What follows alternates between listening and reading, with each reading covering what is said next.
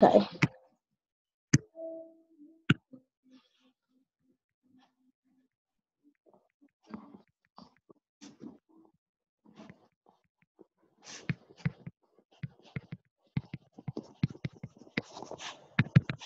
So the reason we're focusing in on breast cancer screening is that it's obviously it's common that there's a mutation in these particular genes, and we'll get more into the reason why in a little bit. But and then because it can lead to a known disease that is obviously can be fatal for some people, and it increases the mutation increases the chance of you getting that disease.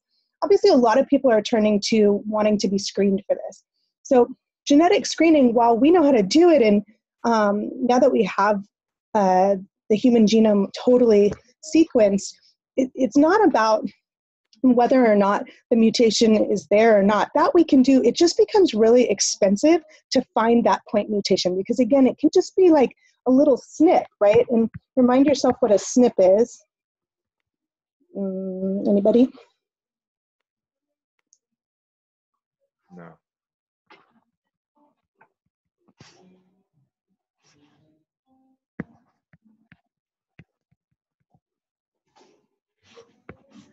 Is it coming back to us at all? So a SNP is a single nucleotide polymorphism. So it just means that one letter is changed to something else. So if in a sequence we had AAGT and only one of them was changed, now whatever amino acid this was supposed to code for now codes for something different. Unfortunately, that can be a detriment.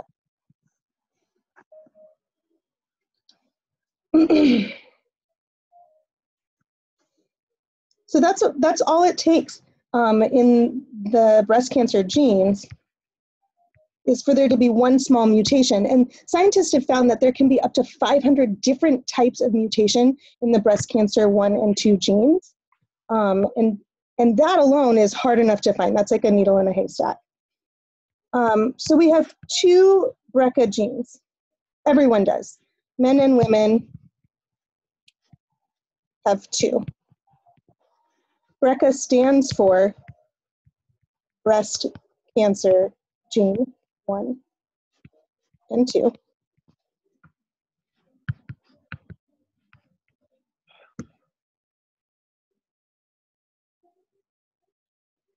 And normally when those genes are functioning, they function as tumor suppressor genes.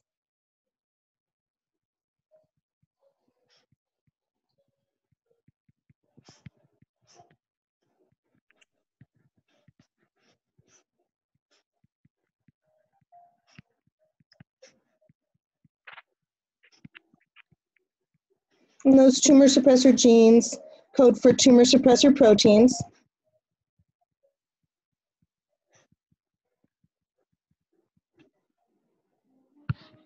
And those proteins are the ones that can help repair DNA during the cell cycle if something goes wrong.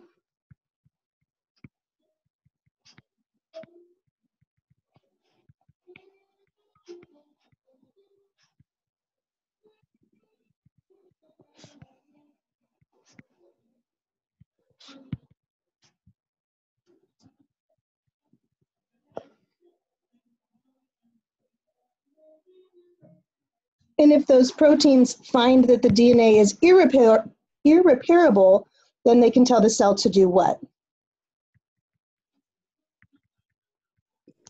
Apoptosis. Yep, you got it.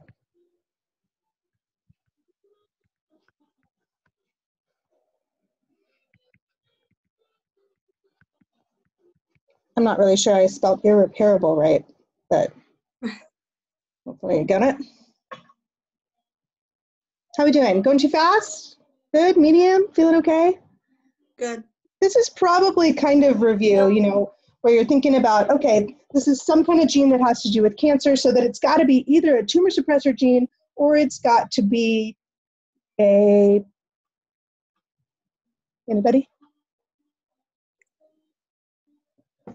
Or it has to be a proto-oncogene that has become an oncogene, right? So it's either in our system to help stop the replication of cells, or it's in our system to help promote the replication of cells. In this case, this particular gene, when it acts totally normal, then it's going to suppress cells from going out of control. Now, if it's mutated, of course, then we have no check, or nothing to tell the cell to stop replicating if it's done something wrong or it has a mutation, and therefore that cell starts to grow out of control. And this is pretty common. Like I said, to the tune of about 500 different mutation types.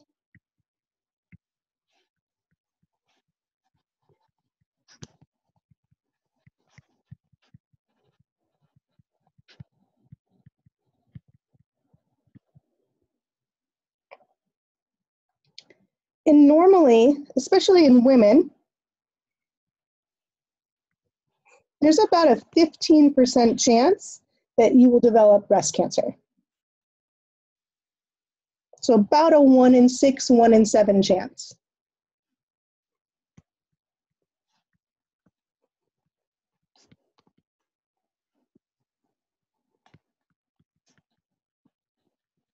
Now, if that same woman has a mutation in their BRCA gene,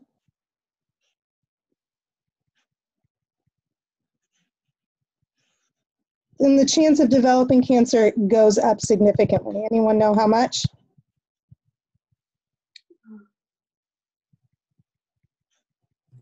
Was it like 20% or something?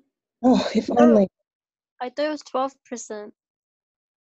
So 12, so in our reading, the 12% that it gives you is what is the normal chance, which is too long ago now. Now, unfortunately, it's more like 15.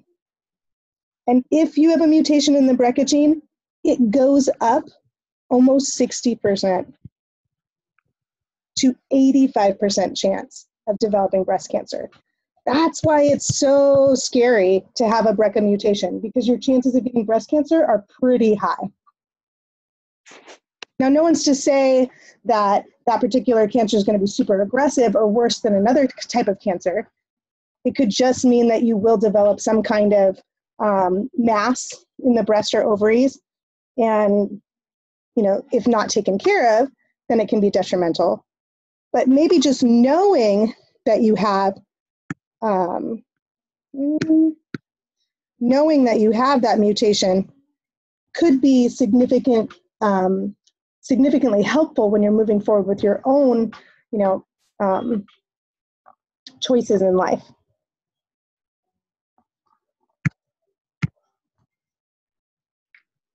How we doing?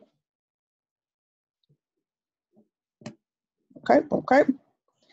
So the thing about the whiteboard in Zoom is that once I get to the end of this page, I can't scroll. I have to create a new page. So just shout out if you need more time on this page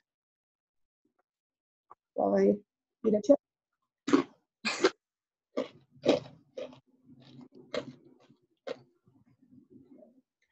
Okay, moving on.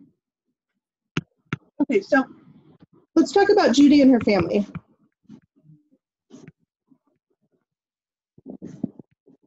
Judy's a little shook by the fact that her son was just diagnosed with osteosarcoma. So as we know, Mike had osteosarcoma.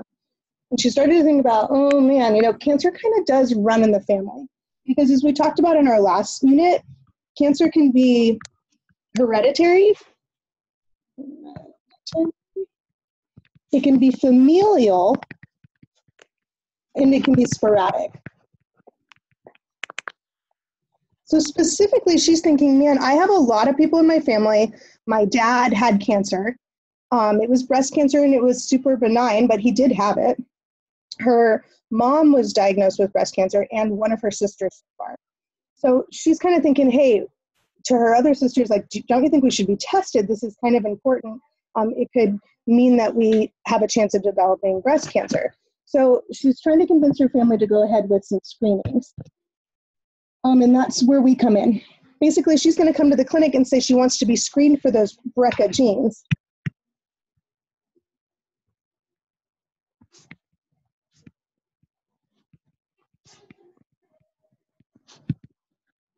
The problem is looking for the exact mutation is really hard, like I mentioned, and expensive.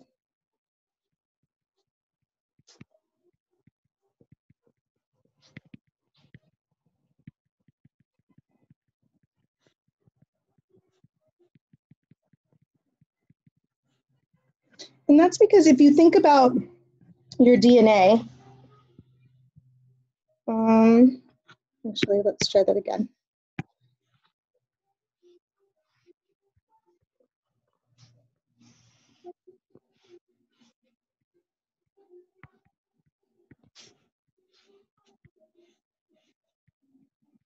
If this is just a strip of DNA, oops, you can imagine that in that length of DNA, you've got lots of different genes. And they can code for all kinds of different things. And on this particular strip of DNA that I drew, you not only have 2 random genes, but you also have the 2 BRCA genes. Now, this isn't necessarily how BRCA lies out on the DNA, but we're just using this as an example so that we can visualize a little bit of it. So if those genes code for important proteins, what type of DNA segments would you call those?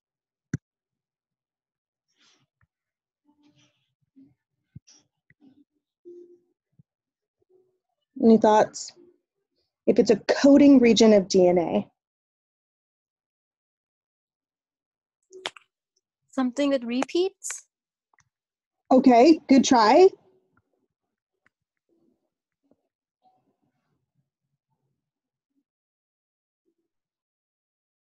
So these are called exons. Exon regions of DNA are DNA regions that actually code for proteins. So when mRNA goes into the DNA and looks for what it wants to make a copy of or what it wants to pull out and start making proteins out of, it is only looking for exons.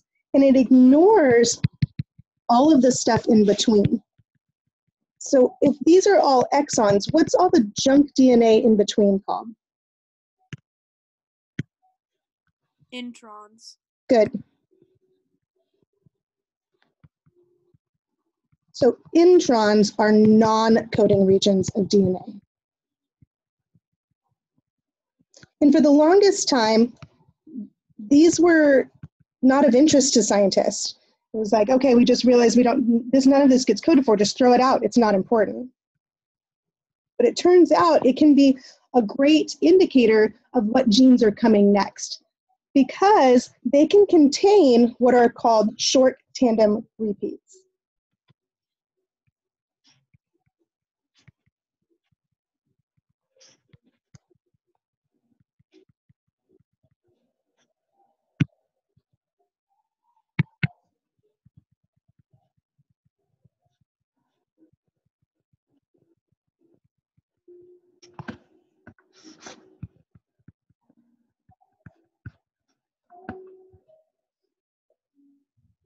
So the point of our experiment is to understand why we're going to look at these short tandem repeats instead of looking at the actual gene itself. So if we looked at the gene itself, so like if we pulled out BRCA here, and we looked at what BRCA actually was when we blew it up, and it was like AAGT, ATTC, CGT, GT. I mean, you can write whatever you want. It does not matter because this is not exactly what it really is. But if we had this super long gene that was like 100 plus base pairs long, and actually, let's just make that real because BRCA is actually one of the bigger genes. It can be up to 1,000 base pairs long. And because of that, if you're just looking for one singular mutation in the DNA, like this G changed to a T instead, then the problem is finding that with PCR or restriction enzymes is literally a needle in the haystack. And that's why it takes so long, and that's why it's so expensive, is because scientists have to try over and over again to see exactly where that mutation is. And then not for nothing, not only can there just be one mutation, but like I said, there can be up to 500 different types of mutations within the BRCA gene. So this is not efficient at all. Well, let's write that.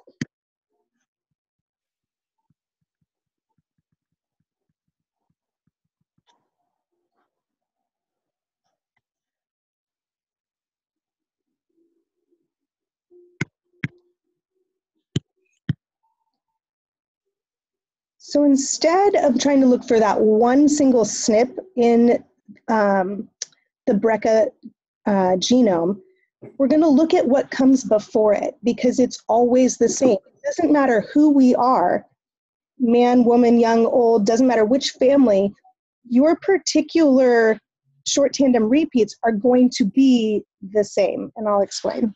So let's see. STRs are consistent across all BRCA gene regions. So promoter regions are the regions that come before a gene. So if we're looking at my little picture here, the region before BRCA1 is this area right here, and the region before BRCA2 would be this promoter region.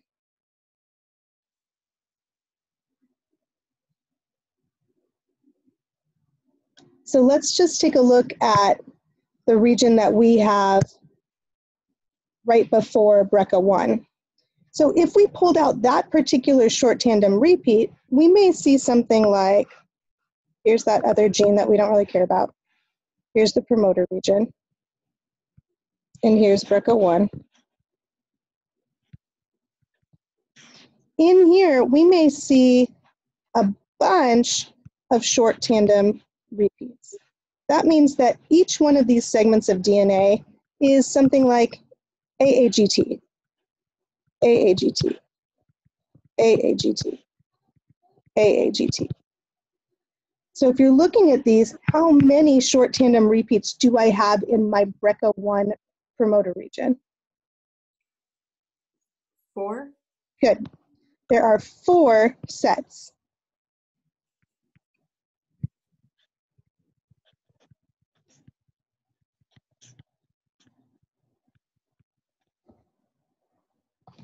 Not for nothing, maybe you're kind of being thoughtful about where you've seen this before.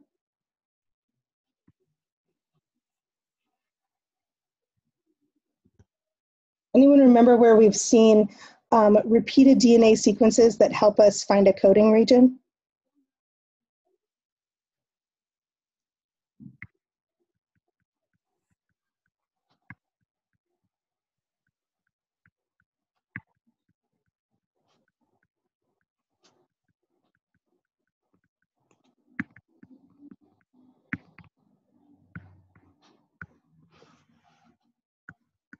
It's our favorite.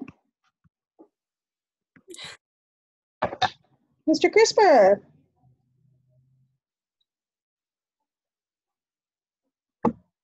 Just like CRISPR is like a heat-seeking missile for DNA of interest, these short tandem repeats are similar because wherever we find them before a specific gene, we can use that to know that the gene is present. Now, one person might have 4 short tandem repeats before their BRCA gene, while somebody else, completely different, might have only 3 instead.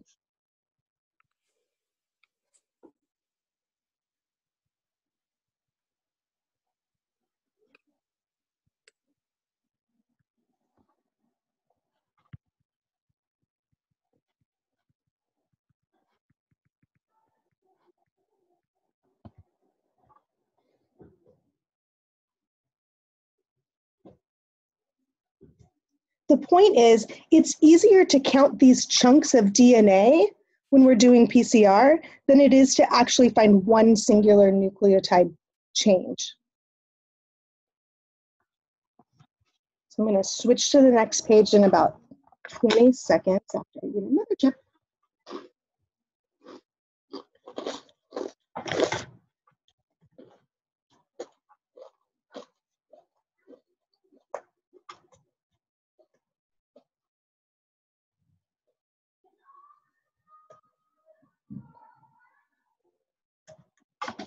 Alrighty. So we know that when we do PCR, what are we doing? What is PCR?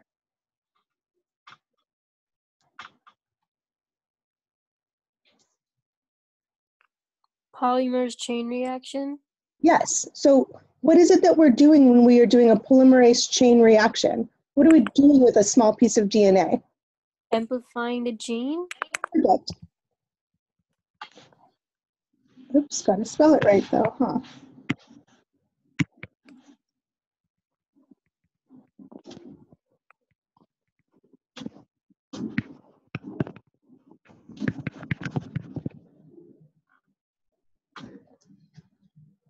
So if we were trying to find a SNP using PCR, we would have to use primers to flank just that small little area that we think we might have one nucleotide change. And that's really hard to see. And so then in addition to that, we would have to use a restriction enzyme to see if it cuts or not cuts. And restriction enzymes is where things can get expensive. So again,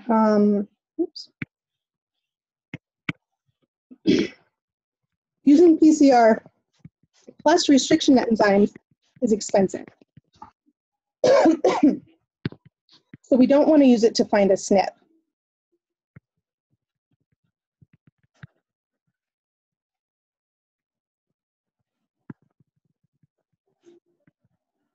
However, when we want to find short tandem repeats, if we just say, hey, PCR, find the repeat AAGT, depending on how much we have, is going to tell us how big our bands are. So it can say, the PCR will find, if it finds, like let's say from our last example, if it finds 4 short tandem repeats, the band is going to be thicker. Whereas if it only finds 1 short tandem repeat, the band is going to be smaller.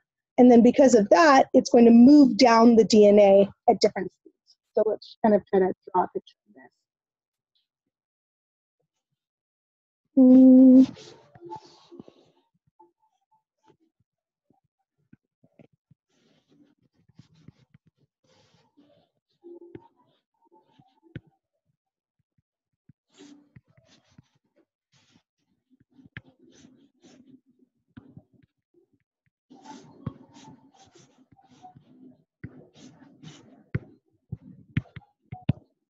Okay, so here are 4 different people that have 4 different amounts of short tandem repeats in their DNA. So patient 1, patient 2, patient 3, patient 4, where patient 1 has 4 sets of short tandem repeats.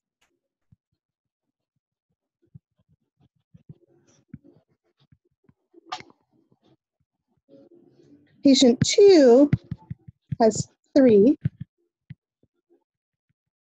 Patient 3 has 2. This is not really good nomenclature, huh? And patient 4 has 1. Really, we should be naming these the other way around, huh? Let's do that so that we're not confused here.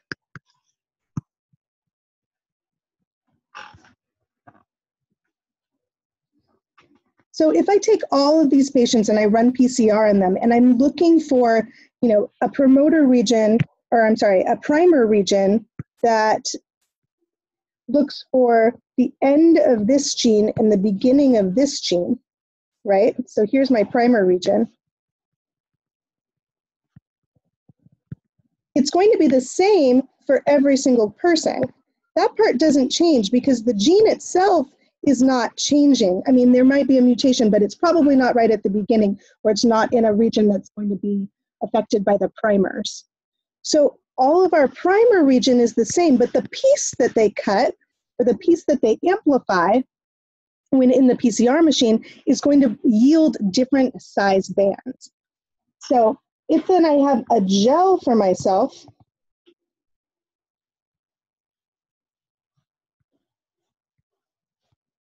where my first lane is a ladder, then I have patient 1, patient 2, patient 3, and patient 4.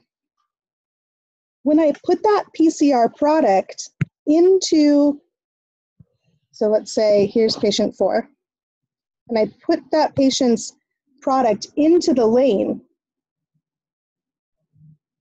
how big do you think, do you think that is like a big honkin' piece of DNA, or is it like a teeny tiny one compared to the rest of the patients? Is it our biggest or our smallest? Smallest?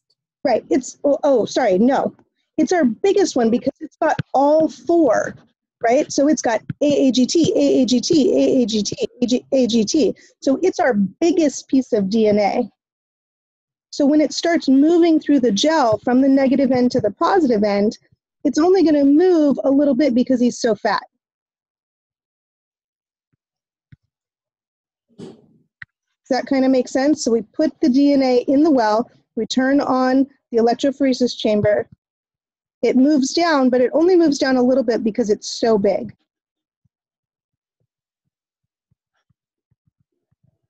Whereas patient 3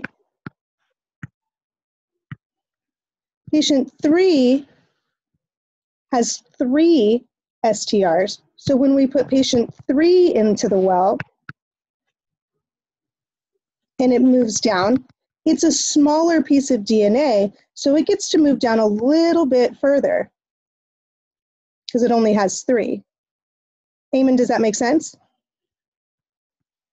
Yeah. Okay, good. So then say back to me what happens with patient 2.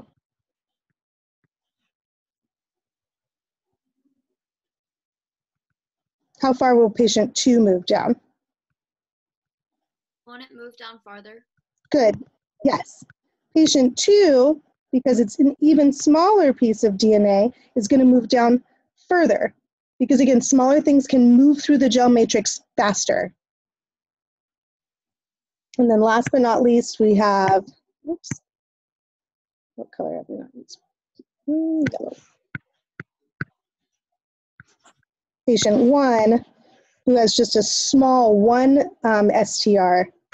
And so patient 1, their DNA will move down the furthest.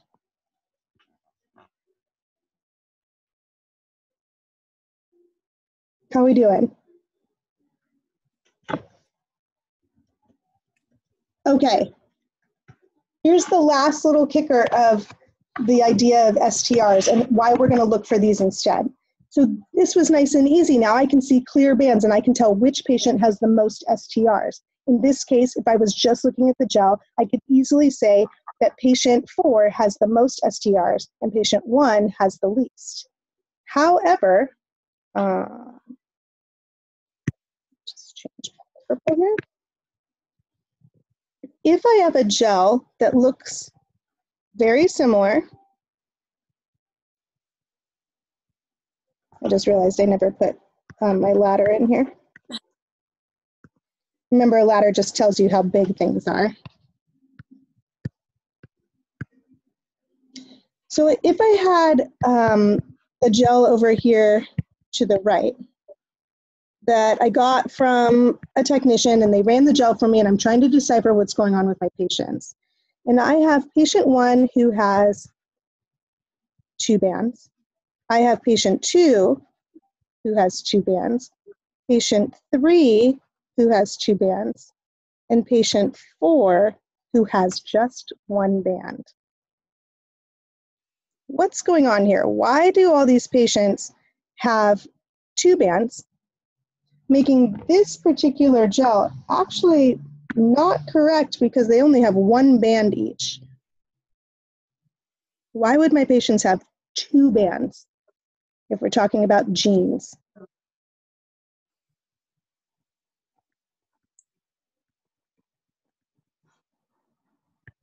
Is it because of how many times the genes were cut?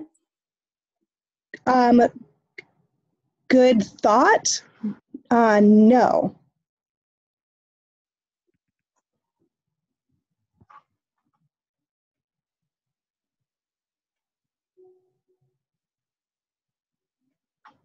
Anyone else have any thoughts? I wrote a hint down for you. Why would they have two bands for talking about someone's genes? It's because it comes from both parents. Yes, yes, Amen. So I think, now. Hold on, sorry, I had to join the teacher meeting too. You guys want to see the teacher meeting in action? Yeah. Let's see, how do I do that? Can you see it? Yeah. All right. Let me just turn her up. It's definitely be something that you're going to want to consider based on what your preference is. Okay. Okay, sorry. We just have to have Dr. Gooden in the background a little bit here. Okay, so yes, Amen, got it. It's because we have two different parents. So each one of our patients is going to have one copy from each parent. And one parent might have given them a promoter region with 4 STRs, and another parent might have given them a promoter region with just 1 STR. So if we look at maybe patient 2, for example, patient 2 clearly has one parent that gave them a large STR.